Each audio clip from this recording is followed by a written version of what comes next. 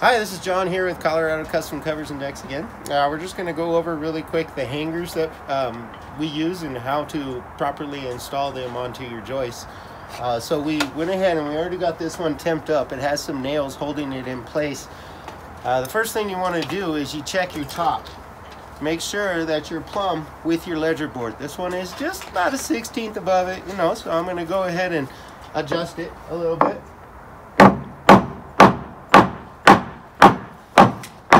So as long as you don't put your hangers on first and you wait till afterwards, you can make those last minute adjustments to make sure you're perfectly plumb up here on the top.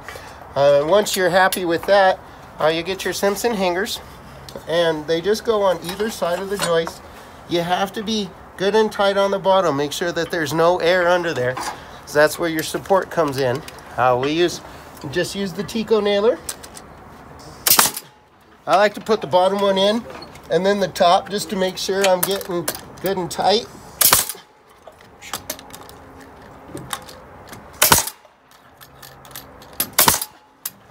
Okay, nice. I don't know if you heard me. I start at the bottom and then I do the top first and then the middles, just to make sure I stay good and tight onto the beam. Now, in addition to that, there's these screw holes that are on an angle over here, and we use the Simpson number 10 2.5-inch structural screws. So that way when it goes through, it bites onto the ledger as well. So this is just one more way to hold it on.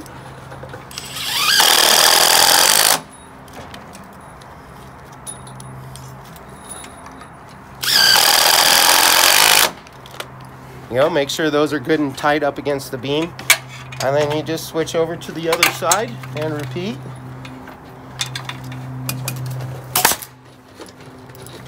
I'm holding the top over to make sure I stay tight to my joist.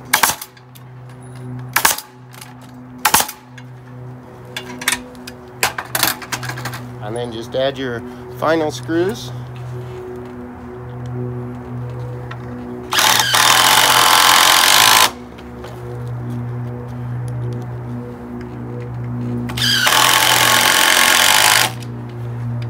All right, once you have those on there, this is a good solid structure, and you can go ahead and start walking on top of it. And this is when, after this step, we'll start the planing, which is covered in another video.